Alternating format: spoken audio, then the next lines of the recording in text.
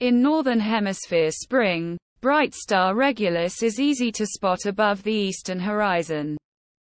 The alpha star of the constellation Leo, Regulus is the spiky star centered in this telescopic field of view. A mere 79 light-years distant, Regulus is a hot, rapidly spinning star that is known to be part of a multiple star system.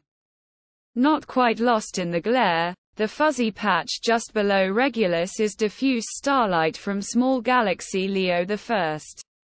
Leo I is a dwarf spheroidal galaxy, a member of the local group of galaxies dominated by our Milky Way Galaxy and the Andromeda Galaxy, M31.